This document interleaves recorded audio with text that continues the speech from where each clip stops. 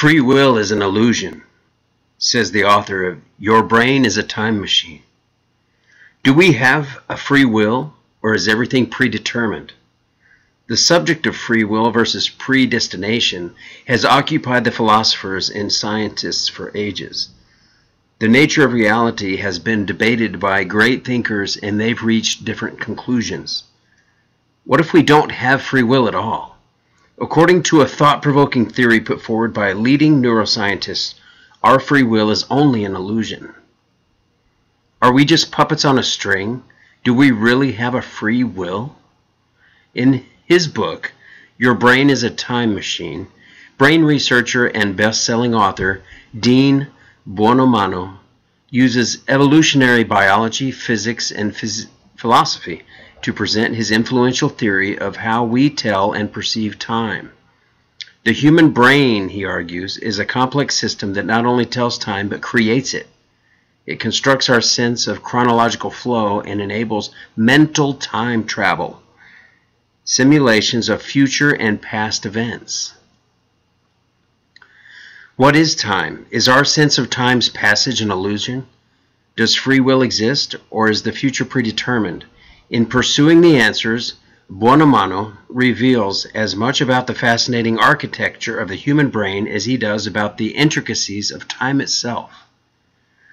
This virtuosic work of popular science leads to an astonishing realization. Your brain is, at its core, a time machine. Dean Buonomano, who is a professor at UCLA, explores the theory of eternalism and reaches the conclusion our free will is nothing but an illusion. According to Buonomano, it seems that everything in the universe has already happened under eternalism. In the context of physics, there's two general views of the nature of time. One we can think of is presentism, which only the present is real, and the second, which we can think of as eternalism, in which the past, present, and future are equally real.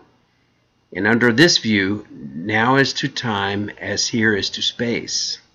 In other words, just as I happen to be here now, it's perfectly acceptable to me that there are other points in space I could be.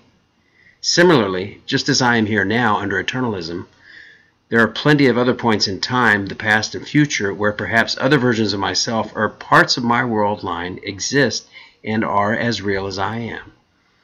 Under eternalism, the question of free will and the determinism becomes much less clear because it seems that everything in the universe has already happened under eternalism. Buonomano bases many of his assumptions on the intriguing block universe theory, according to which time only appears to pass. Does time only appear to pass? The block universe theory, proposed by Bradford Scow, an associate professor of philosophy at MIT, postulates that the past tense, future, and present coexist in the universe.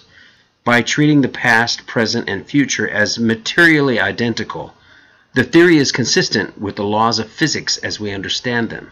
In one sense, the block universe theory seems unthreatening to our intuitions.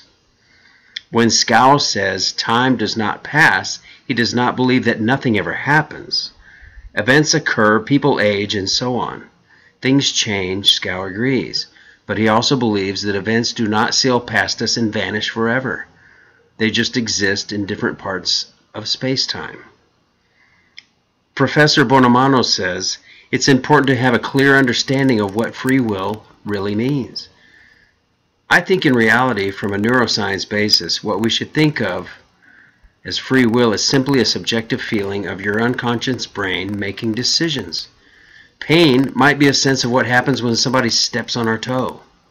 Free will is the subjective sense, the feeling we get when the unconscious brain makes the decision, giving us the impression that it was the conscious mind that made that decision.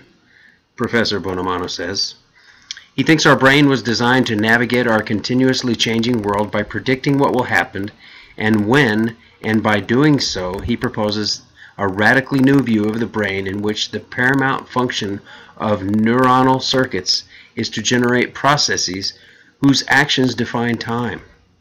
He admits that physicists and neuroscientists still have much to learn about the true nature of time, but by exploring concepts that at a first glance may seem far-fetched, we can get a better understanding of reality. Drawing on physics, evolutionary biology, and philosophy, Professor Buonamano shows that the brain's ultimate purpose may be to predict the future, and thus that your brain is a time machine. Thank you for joining us on the Plain Mundane Show. I'm Alex Aquarius. Over and out.